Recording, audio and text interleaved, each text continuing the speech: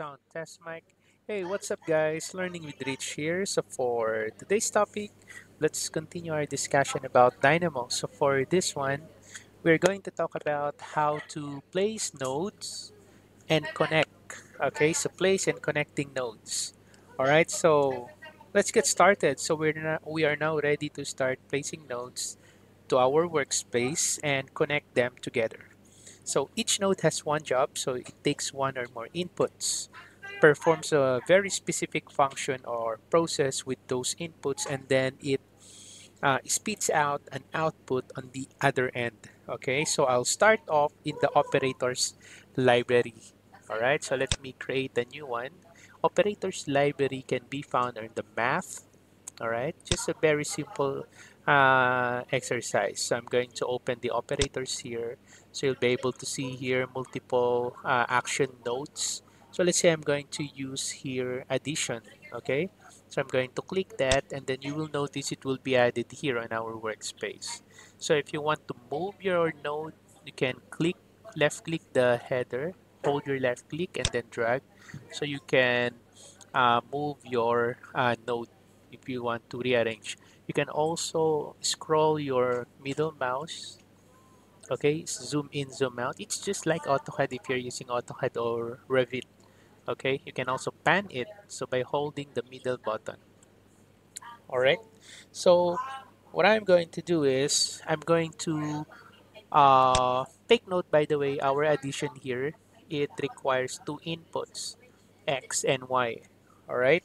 So what we are going to do is um, we are going to add another node here for us to be able to input here. All right. So obviously, since this is addition, so we need a number.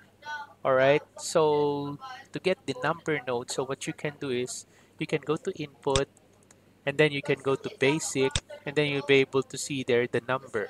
Okay, you have two options here to put a number. You can either put a number using this one or using number slider. All right, so another easy way, instead of browsing your library here, so let's say you are not yet familiar to the node that you want to use, you just have to search it here. So let's say I'm looking for a number, then I'll just type number. So all the nodes that is related to number will be placed here. So I'll be using number here, so I'm going to click that. There you go. I'm going to arrange. All right, so let's try to use the other number here, which is number slider node. So let's try to use this. Let's click. There you go. Okay. So let's say this is the node that I'm going to connect to my X here, and then this is the node that I'm going to connect to my Y here. All right, so how to connect? So to connect, as you can see, there's a gray arrow here that is pointing to the right. Okay, if you click that, it will produce a wire. All right, you see there's a wire. So you just need to connect that. Just click here, it's now connected.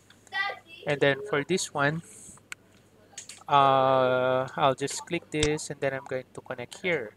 And take note that the execution is set to automatic. So the moment I place it here, automatically when you hover your pointer, you will now be able to see there the result, okay, of the addition.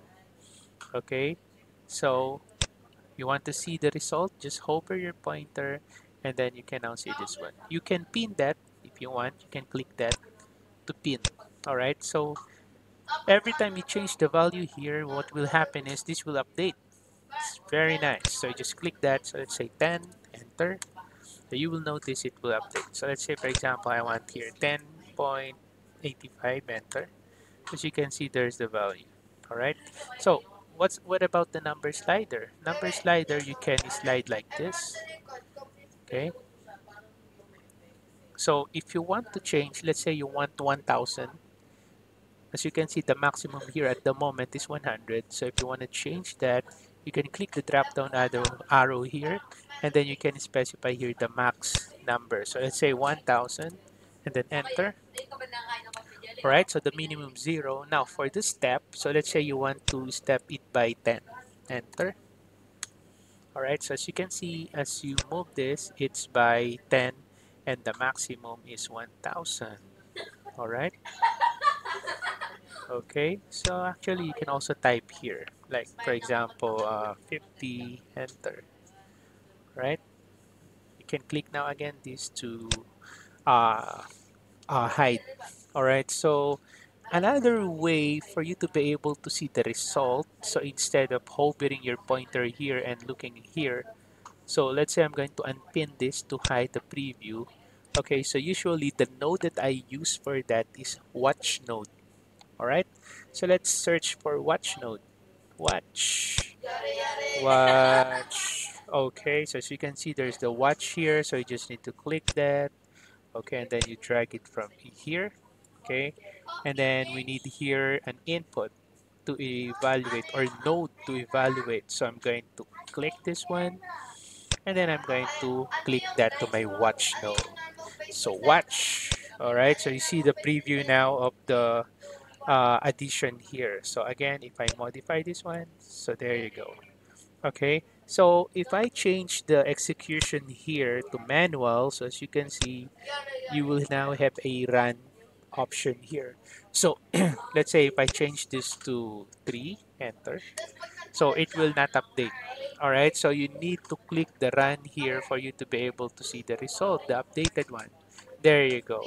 Okay, so let's say I change this to 40. I'm going to click run. All right, so there's the result. Okay, so now, so by the way, you can also connect your node here. Let's say, for example, the number multiple to input. Okay, let's say I'm going to disconnect this. If you want to disconnect, just click and then just click outside. All right, so if you want to connect this, you can do that. There you go. Okay, and then you can select here run again. So as you can see, it will update again. Okay, so very simple. Okay, now let's drop another node that will construct some geometry. So what I'm going to do is, since I want the geometry, again, if you're not yet familiar with the geometry, you can search from here. If you already memorized where is it located at, you can go to your library. So I'm going to select geometry, and then I'm going to look for solids, then I'm going to look for cylinder, and then I have here by points radius cylinder. Okay, so I'm going to click this one. There you go. So as you can see, this cylinder here, this cylinder here, there is a default value already. Okay, so it has a default value of 0, 0, 0, 0, 0, 1, and 1. But it doesn't show here. Why? Because the settings here is set to manual. So if I'm going to run this, you will now see there the cylinder. Okay, let me just make it automatic. Since we are just only creating simple nodes, all right? Okay, so as you can see on your cylinder, so you have three inputs here. So you have the start point. Oh, okay. So you have the start point, you have the end point, and then you have the radius here. So for the radius, you can use a number node here for the radius. But for the start point and end point, you need to use here a coordinates. Okay, so you need to specify the x, y, and z or z. Okay, so let's say for example, at the moment the radius is 1. So what I'm gonna do is I'll try to use this. Okay, I'm going to connect my number slider here to the radius. Oh, there you go. So there's now my 3D model. Now, if I want to see this 3D model, okay, because at the moment I can only navigate or move my nodes here because currently I'm set to graph view. So if I'm going to click this one, the 3D preview, I'm going to click this. So I will now be able to uh, navigate my 3D model. Okay, right?